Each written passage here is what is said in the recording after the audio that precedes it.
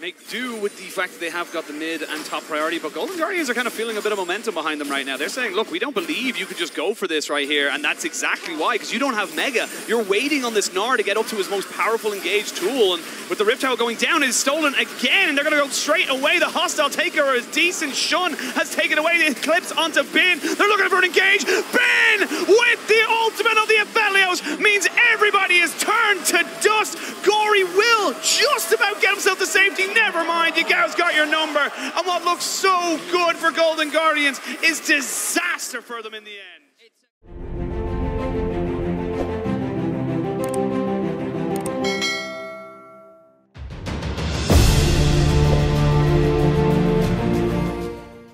Zone is so potent at just setting up that single target CC. You get a flash charm in, you hit that into a IQ, you can just burst somebody down. So it's going to be very interesting to see how Golden Guardians kind of survive and where BLG kind of want to throw their resources. But the teams are locked.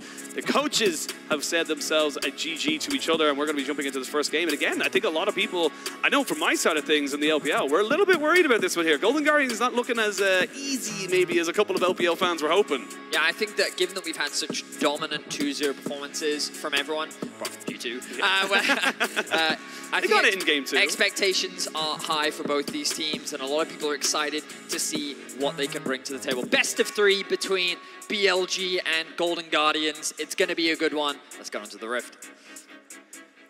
Take that flash away from the Lisandra, which then makes it easier and safer for Yagao to then start threatening a roam and looking for options on the map.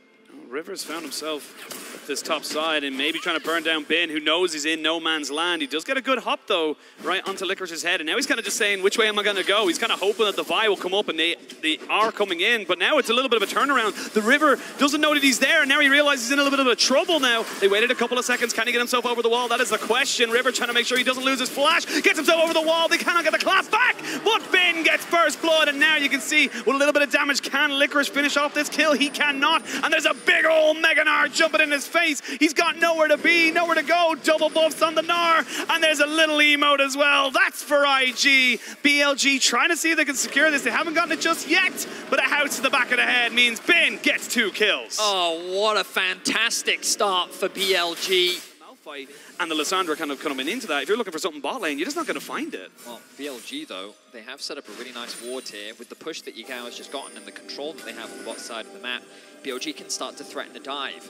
Bot lane is beginning to stack up a wave. Gori needs to be careful as he walks into Fog of War. Charm. Charmed, but he's going to go for it. Maybe thinking of going in himself. The glacial path shall not be taken, and they want to continue going for this one. We are going to see a Spirit Rush used here. That's a lot of damage onto Gori, who immediately has to go into his ultimate. Does have a good Ring of Frost, but he's got nowhere to go. And that's Yagao, just a very easy kill, picking up in the mid lane. Just great away. Right now, both teams looking a bit jittery at the moment as they look for this dragon. Second flash just kind of wasted, I feel, from Golden Guardians, walking into a space that just doesn't belong to them. BLG are playing around their control well. They constantly have a pushing bot. They have the pushing mid. GG keep trying to access this river and go for these trades, but it's so dangerous. They're looking for a fight, though. They're going to be able to jump in. There's going to be the Lamb's Respite as you get the ultimate out from the Vi as well. Nobody's gone down just yet as they're all getting a little bit of extra healing. There's the bailout, and finally River goes down. They're looking to try and see if they can catch out Gori as well, who did have the flash over the wall, but he's got nowhere to go as he's rooted down by Elk's Gravitum. 2 more kills over to BLG, and Golden Guardians, I mean, they tried, but like you said, they just have no right trying to defend that. It's really bullet in this exchange, and the fact that Elk is then able to rotate, come into the flash to secure that kill as well. Golden Guardians they didn't need to force that fight, they didn't need to contest that Drake, and they ended up getting punished for it. Forcing another fight, they dropped down Shelly into that mid lane, but we talked about how this is great to kind of funnel resources into someone. They haven't been able to funnel resources into anybody. It will get its charge off. That's going straight over the River. Not the worst person in the world. The hostile taker is decent. Has been flashed over, and he really wants to take this kill, but the bailout is there, so it's giving an extra couple of seconds. Shut down going over the River, and now the Golden Guardians have sparked into life. Get themselves 2 kills, and that was just BLG just not expecting so much stall out from the bailout. That is a bit of a big classic. A little bit, you know, he's feeling himself, he sees the play, he sees the window, he sees an opportunity to go for a great kill, and as you rightly said, the bailout punishing him massively there. This actually gives Golden Guardians a window to contest the Drake. BLG weren't able to pick it up earlier, but Elk, level 10, very strong Gori. They're looking onto On. They'll get him out there with the Glacial Prison as well. And Stixxay picks up a kill. He's looking to try and maybe get onto Yagao as he gets excited. Elk is still very healthy, but I don't think Elk can go for this. He's going to have to give up that dragon, and it's Golden Guardians who get themselves finally on the board. They're still behind on gold, but they're definitely not giving up this game. He is so far ahead in gold, largely off the back of just securing all of those plates himself.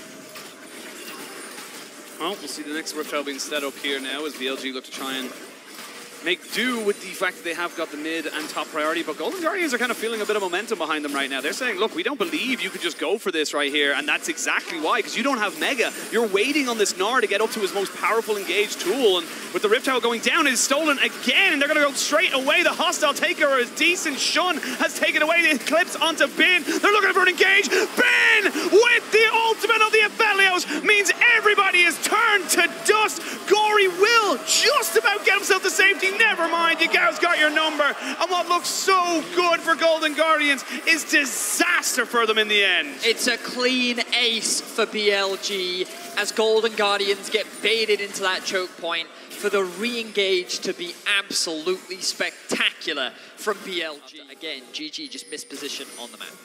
The rapid fire cannon now for Stixxay, and he's not been doing badly whatsoever, but I don't really know if you can just walk into this one here. Gori kind of leading the charge, the vanguard here for Golden Guardians as they look to try and contest this one here. Jinx ult's not going to be anywhere close to it, and they know that that one's down, but do you look for the fight? TP going to be coming in, that's Bin off of a reset. They jump straight in on top of On and try and burst him down. He's not going to go down just yet, but they have the hostile takeover. Elk going back in to take down the Lisandra. The dragon is still good to go, and they're trying to see if they can burst this one down. Stolen! Golden Guardians get themselves a dragon, but will they get themselves a fight? Bin jumps in, trying to see if he can do anything there for the Lamb's Respite, doing so much to just delay everything here from the side of BLG. Stixxay still very healthy, and a good handshake keeps him alive, but Golden Guardians lose 2, they gain the dragon.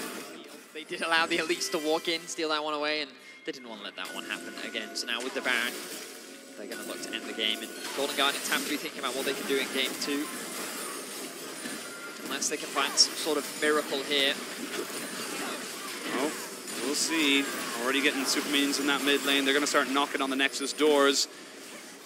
Kind of burning them down as well. Yagao just kind of keeping them going. And there's not really many places to go. You got to pick a poison right now, Golden Guardians. You got to figure out what you want to do here, where you want to try and put your last stand, because otherwise you're going to die a death of 1,000 cuts. Chip damage continues from Elk. Look, Elk is level 16, so Licorice is level 40. Yeah. There is no one that can kill him. No one who can stand up to him, at least. Yeah. When you be killing him, you need to be killing him very, very quickly. The Shirley's Revelry will get popped. The TP going to be coming in from the base. That's going to be the Ahri joining back in as the top lane inhibitor is exposed. They will get a good charm off, and that Orb of Deception hits onto so many people. 3-man knockup, but who's going to be able to follow up? They get everything down onto Xun. They will see if Elk can just kind of survive, but Elk's just not in any threat. He's just going to be able to free fire. He flashes in because he knows no one's going to be able to take him down. I deny that, though.